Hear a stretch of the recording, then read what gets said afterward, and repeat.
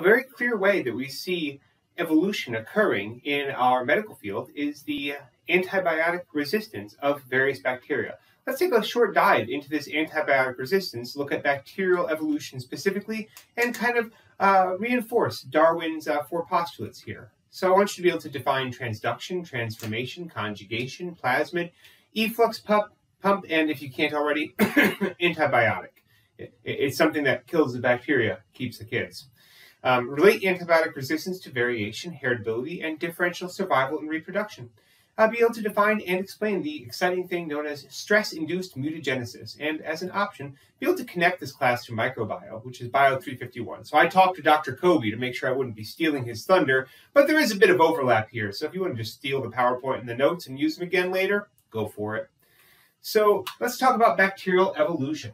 So we see bacteria evolve very quickly. Not as quickly as HIV, but still disturbing. Penicillin was introduced in 1943, and resistance to it was first documented in 1965. Ceftaroline was introduced in 2010. Resistance was seen as early as 2013. So we kind of wonder, are like bacteria different to some different rules here because they evolve so quickly compared to other organisms? Well, let's take a look at what bacteria do to evolve.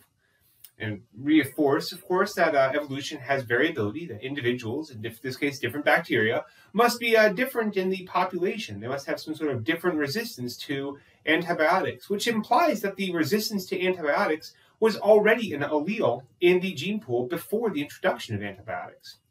As an allele in the gene pool, it is heritable because it is in the DNA, and phenotypes must be genetically passed on to offspring. And last, of course, that there is differential survival and reproduction. In every generation, individuals with one phenotype are going to be reproducing more than individuals with other phenotypes. In this case, those that are more antibiotic resistant are going to reproduce more than those who are less antibiotic resistant.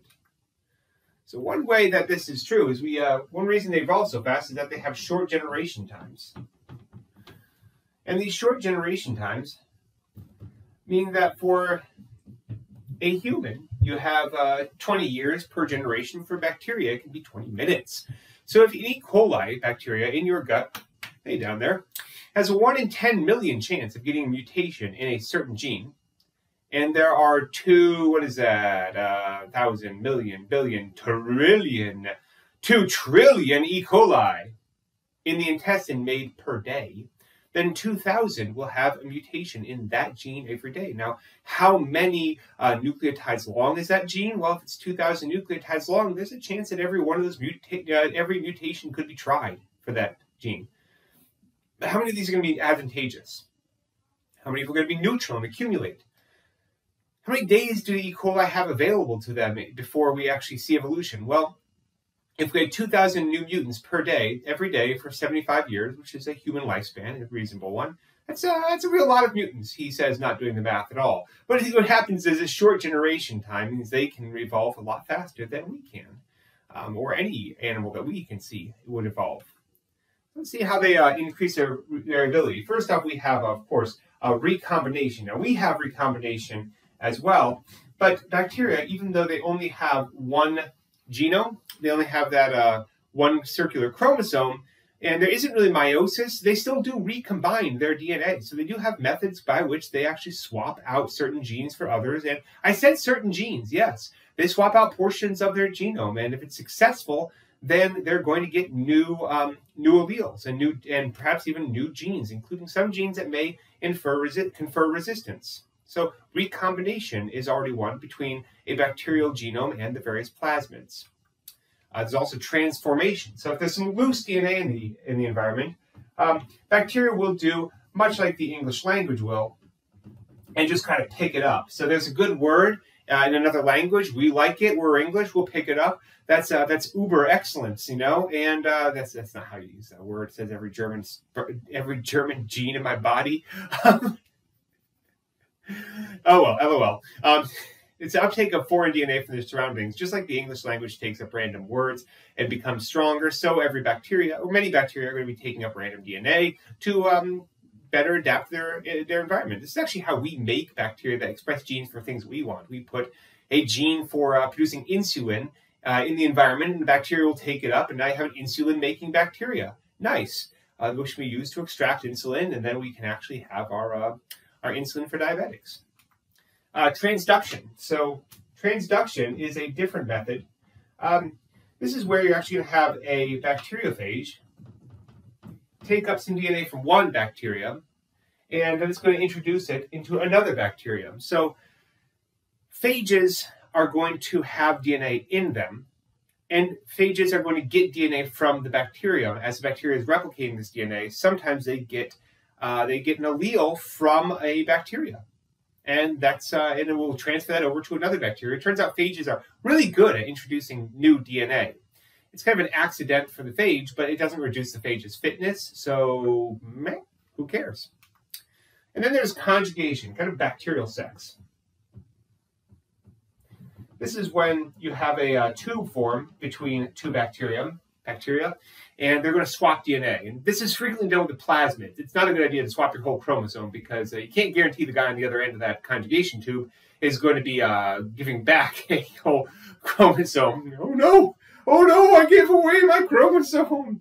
No, it doesn't happen that way. They often give away a certain plasmid, often the plasmid with the F factor, which allows a cell to donate this plasmid. It's for conjugation, and it causes an F positive cell to make a new plasmid, a new copy that goes over and makes another F positive cell, which will then be capable of bringing F positive plasmid towards other bacteria. So conjugation is a swapping over. So one plasmid in particular is the R plasmid, and that's a resistance plasmid. It has some sort of resistance gene. And these can be a lot of different things: destroying penicillin, pumping penicillin back out, preventing it from entering, or altering target. We'll cover this in a bit more depth. Oh yes, that's the fun today. And this is a resistance plasmid, and that can be transferred between bacteria through any of these. It could be recombined into the genome and then become heritable. It could be transformed because there's a plasmid just out in the environment after bacteria dies, and the new bacteria takes it up. It could be transducted. But a virus were to take this plasmid over, or it could be conjugated over. Whatever way it is, this is a way that DNA can be swapped between bacteria. So moving on to why they evolve so fast. Again, transformation, transduction, conjugation, fast generation times, and increasing variability. Realizing I probably should have erased that first, but I'm doing all of that. All right, let's talk about antibiotics and resistance to them. So antibiotics are anything that are going to be targeting the bacteria and getting rid of them but not, hopefully, harming the organism as a whole. Now, penicillin is one of these great antibiotics introduced very early on and still very much in use today. If you get strep throat, you're probably going to get penicillin because strep throat Streptococcus of that type has never developed resistance to penicillin, and you're not going to have a resistant bacteria. As I said, you only get the alleles that are already in the gene pool. So unless a new mutation arises, there isn't going to be Streptococcus that's strep throat type Streptococcus that's resistant to penicillin. And if it does exist, well, let's hope it don't pass it on. But you get that, and it will also take out the lactobacillus in your intestinal tract, which it leads to some side effects, but it doesn't kill you. It just kills your bacteria.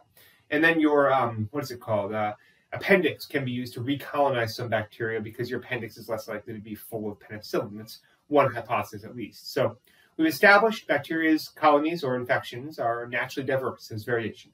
DNA can be shared and passed down in heritable ways, with multiple ways. This is heritability.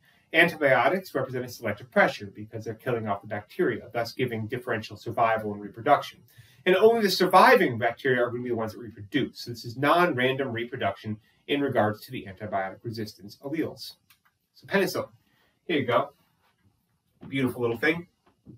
Made by fungi in nature to compete with bacteria. It's the first widely used antibiotic. It was actually hypothetically being used by the Egyptians. They'd use moldy bread in some of their cures for bacterial infections. Now, it's not going to be a full-on antibiotic treatment, but it's certainly going to harm the bacteria that are trying to invade. So in addition to garlic or something, it's going to help. So it's an allelopathic compound in nature. It's targeting what's called DD transpeptidase. DD transpeptidase is going to be building the cell wall. And if this penicillin targets DD transpeptidase and thus stops the cell wall from being built, then that's going to make it so the bacteria cannot grow and reproduce. And bacteria that can't grow and reproduce tend to die. It's really their only option at that point. So that's the mechanism by which penicillin is acting. So how does a bacteria avoid being killed by penicillin? Well, it can alter the target site. So the DD transpeptidase, you can alter target. The DD transpeptidase can have an amino acid sequence change such that it's not going to be affected by the penicillin. It's not going to bind in the right way. There's also something called an efflux pump. Now, your microbiome is going to go into more depth in this, I believe. Efflux pumps are going to get the penicillin back out. So penicillin diffuses in, this efflux pump senses it, and before the penicillin can interact with DD transpeptidase, it's going to pump the penicillin back out. And hopefully it doesn't come right back in, but if it does, it gets pumped out again. So just get them out of there. Then this beta-lactamase, and this is kind of the big one here. So this beta-lactamase, this already exists. It's just beta-lactamase tends to be really substrate specific, and there are 300 different types of beta-lactamase around in different bacteria. Each has their own potential mutations already existing in the gene pool. Some of these mutations are actually going to, now do I go into that one? Yes. Reduce substrate specificity in the beta-lactamase's active site. So normally it would be taking apart beta-lactams. I can't remember another good example of it, but not penicillin, but other things that are similar to penicillin. And when you reduce the specificity of that active site, penicillin can fit in there. You reduce it even further, and you can actually digest other penicillin-like antibiotics. This reduces the enzyme speed, but as we're going to see in a paper later on this semester, there can be other mutations that would increase enzyme speed if the active site were a little looser. And now that this is going to make the active site a little looser, those ones will actually increase the speed and thus be what we call compensatory mutations. Now you also have beta-lactamase inhibitors, which are going to inhibit beta-lactamase, thus taking down their ability to get rid of penicillin and increase the effects of penicillin. So add a drug to a drug, and now you're going to get more side effects. I mean more efficacy. Efficacy. There's the word I'm looking for. What about tetracycline? So I was on a tetracycline regimen once. Oh yes, fun days, fun days. And, give me a bit of a rash on the back. I'd scratch my back and look like I've been whipped. It's just itchy, maybe itchy. It can be a skin irritator, but tetracycline is also effective. It's often used for small infections. So it inhibits translation in prokaryotes. So what it's going to be doing is it's going to attach to the ribosome. And it's going to be taken up in the ribosome in such a way that the ribosome is not going to be effective at making new proteins as it reads through the nucleic acids. What you can see is, I mean, look at the structure of that with all those rings. It kind of almost looks like two nucleic acids next to each other. So it looks close enough for a bacterium that it would think this might be RNA of some sort. Takes it up, and it's not RNA, and now I can't make proteins. Oh, womp, womp, womp. Okay. So how does it work? Well, you can. How do bacteria evolve? Well, they can alter the target. Changes in the ribosomal RNA are going to make changes in the ribosomes. And if the ribosomes look different, they may not be as effective at taking up tetracycline, and thus they will be inhibited. There are, of course, efflux pumps. And these efflux pumps will do the same thing. They'll get rid of tetracycline and things that are similar to tetracycline. Now, we have a mechanism here for protecting the protein synthesis, and that's other proteins are going to protect the protein synthesis from tetracycline getting in there. So these other proteins are going to stabilize the ribosomal complex in such a way that they're not going to be affected by tetracycline. And then, of course, there's, just like beta-lactamase, there are other enzymes here that can digest tetracycline. So it's a very similar kind of mechanism here to penicillin resistance that you see in tetracycline resistance. The bacteria have various ways. And here's the deal. A bacteria can have any one of those four ways. It doesn't need to have all four of them. It can just have any one of those four. And if it's effective enough at creating tetracycline resistance, then that bacterium is going to have a higher fitness and thus is going to increase the antibiotic resistance. So what you see is the variable population is bound to have some mutations in it And some of these mutations are going to confer enough of a resistance, and they can be passed on to others, and you really satisfy all of the variability, heritability, differential survival reproduction, and then the non-random mating, where only the survivors that have these specific alleles are going to be continuing and making more offspring. So last up, let's get some hopeless stuff. Multi-drug resistance.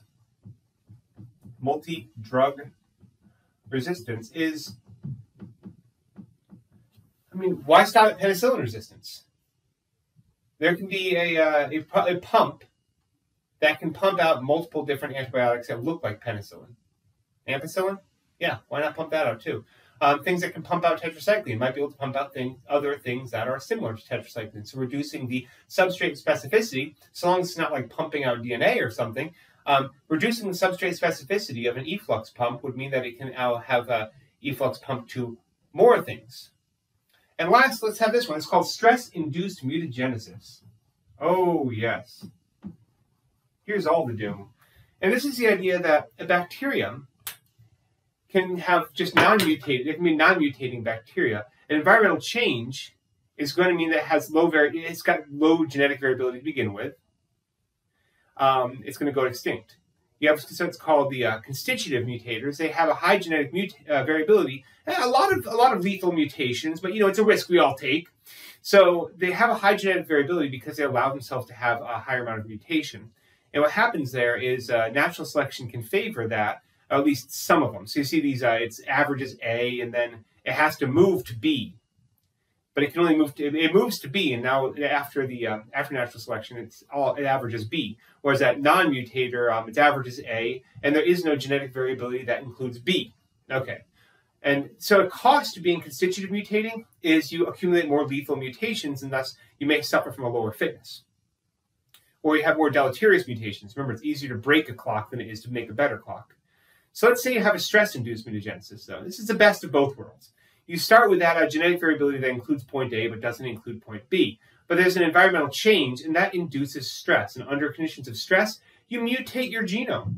You just, mess around with it, and some of those mutations may be what the environment is looking for, in which case you now have the variability to be selected on. And this is what bacteria can do. If the situation gets bad, they can just mutate themselves in an increased amount, and there's a higher chance that they'll get the right mutation. If they don't, well, they would have died anyway.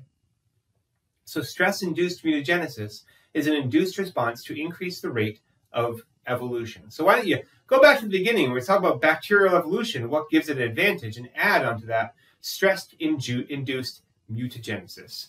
All right, so what's the future of antibiotic resistance? You know what? I want you to post up in the forum, what's future about antibiotic research? Resistance, okay, more antibiotic-resistant strains will evolve. We know that. That's a given. What about future? Are we still going to continue we need more antibiotics. So what? We'll have more antibiotic resistance? What's your thought? I want to hear your opinion on the matter. No, human extinction is not a good option. Don't write that down. So yeah, post up on the forum. Thank you for coming. I made this exam on Monday, filmed it on Wednesday, had it on Friday. So, yeah, have a little fun here. Anyway, hope you enjoyed it. Hope you learned some more about bacteria, and I'll see you later.